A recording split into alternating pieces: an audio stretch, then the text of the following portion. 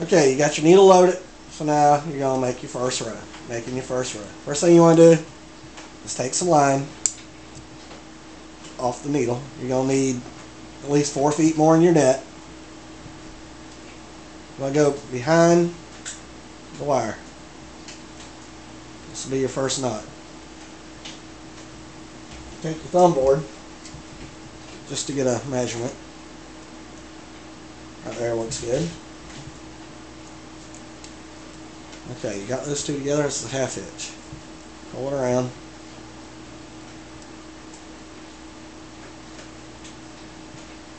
And I take your drop line, which this will be 4 feet long in your net. This is just for demonstration purposes. Go back through the eye of that one. This will just make this knot not slip.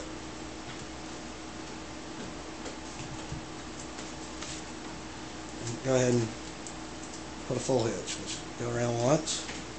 You can either go back through that one or around both. I'll do both knots, it doesn't matter. And you can also just tie any kind of knot you want that doesn't slip. Okay, that's your first one. Now you need a row of 32 of these loops and knots for your first row. So what you do is you take your thumb board, wrap the drop line back around just to hold it, bring your knot up. Now go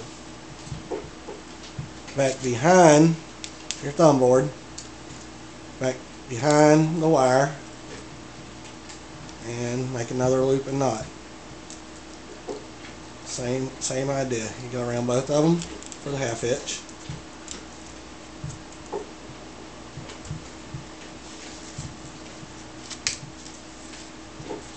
And these might end up a little uneven and stuff, but it doesn't matter. I mean, it'll all come out in the wash. But the closer they are to the same length, the better. And you want to do this 32 times.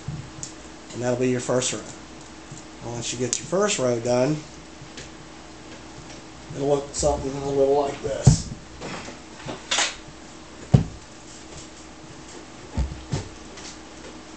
Now you got 32 of them on the thumb board there.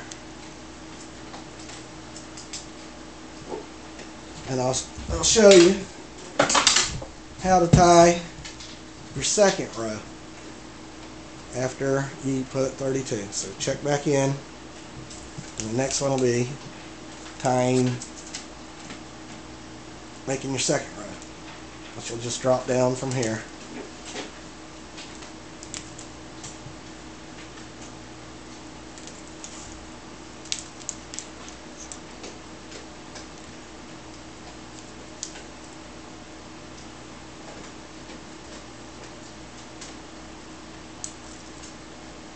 Just continue that till you have 32. And then I'll show you how to finish it up.